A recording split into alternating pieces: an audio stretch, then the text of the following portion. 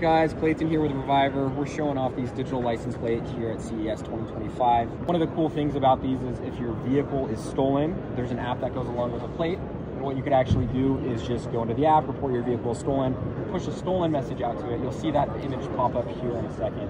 Additionally, if someone actually steals your license plate, the plates are smart and they know when they're on and off the vehicles. And so once it comes off of the vehicle, it'll actually remove the plate number from it.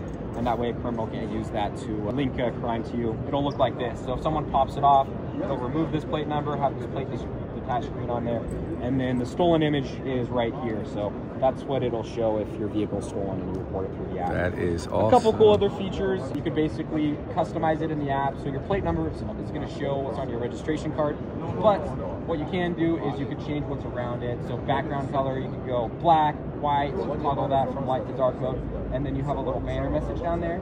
And you could actually go in and type in what you want, social media, website, I love my wife, I hate my wife, whatever you want on there.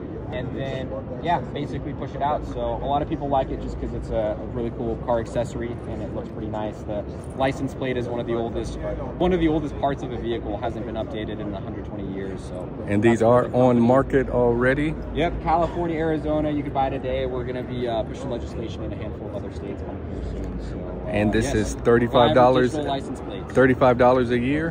Right now, yeah, $500 for the hardware, so $499, and then we start at $35 a year just to cover the LTE inside these annually. Awesome. Thank you very much.